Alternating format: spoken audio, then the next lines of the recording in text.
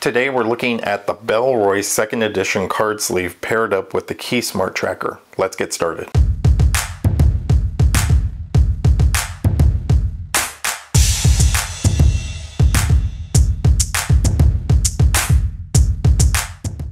Hi everyone and welcome to the channel. Today we're going to talk about the Bellroy 2nd edition card sleeve and the Key Smart Tracker. But before we get started, be sure to like this video if you found it useful, click on subscribe, and turn on notifications so you don't miss when I post new how-tos and reviews. There's a link to an unboxing video on the Bellroy if you want to check that out. Bellroy is a company from Australia and they make some really nice leather goods. So this is a nice combination of a slim leather wallet and card tracker with Find My support. It'll hold 2 to 8 cards. There are slots on both sides. Maybe use one for a frequently used card and the other for cash. I wouldn't put more than one card in either slot though.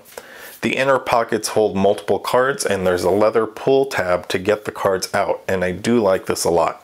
You don't have to really mess with trying to reach in and grab cards out and take them out with your fingers. You can just use the tab to pull them out. I just put up a video on the Ridge wallet and I do like that one quite a bit. You can essentially rebuild that wallet, whereas this one you can't. Although this one is about half the price of a Ridge wallet, so maybe having a couple of these in different colors isn't as bad as having a couple of Ridge wallets in different colors. Also, this wallet does not have any kind of RFID blocking. Compared to a few other wallets I've talked about, Ridge, Trove, and Apple's wallet, this one has the biggest footprint, but in my opinion is the easiest to use.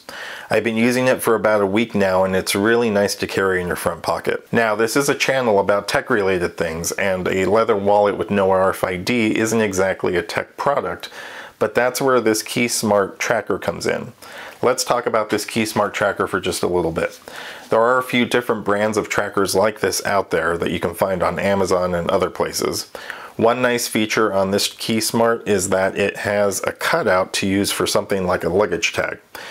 This is a really slim card design. If you happen to have a metal credit card, it's about the thickness of 2 metal credit cards, or probably 3 regular plastic credit cards. I like to keep few cards in my wallet, my ID, an Amex, and a Visa or MasterCard.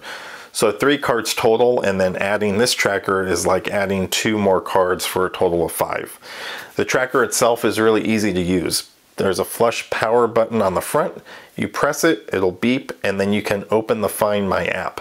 Tap the plus sign and add other device from the list. It'll pick up the tracker and then you can name it and assign an icon for it. Simple as that. The tracker is rechargeable with a wireless charger. I've got a Belkin MagSafe charger on my desk and it's kind of fun because I can fling the card onto it, it sticks and charges up, which is really nice. And when you look at a tracker like this, you get the idea of how the Apple Wallet has Find My support without the need to replace the battery. The wallet is probably recharging every time you attach it to the back of your phone. Overall, this tracker works really well and it's a great way to get Find My tech into a more traditional wallet. The Ridge wallet does have the ability to add an AirTag to it with some hardware, and that's a nice add-on. In my other video, I talked about the ability to rebuild the Ridge wallet, and I still think it's a great product. If you don't want to add the bulk of an AirTag, adding a tracker like this keeps the slim profile of the Ridge. As always, I'd love to hear what you guys think in the comments below. Are you using AirTags now? Would you try a card size tracker if it had Find My support with it? Drop a comment below. I'd love to hear from all of you. Thanks again for watching everyone, and we'll talk soon.